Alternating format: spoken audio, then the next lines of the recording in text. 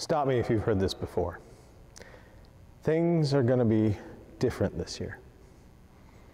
No kidding.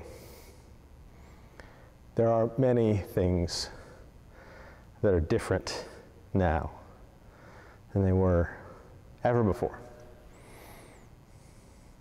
I've been thinking a lot this Christmas about Mary and about shepherds, about how all they knew was changed in one night.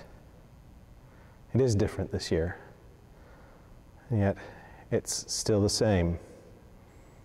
It's still Emmanuel, God with us. Unto us a child is born.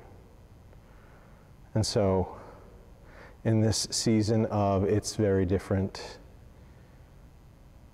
I still wish you a very blessed and happy Christmas and a blessed New Year.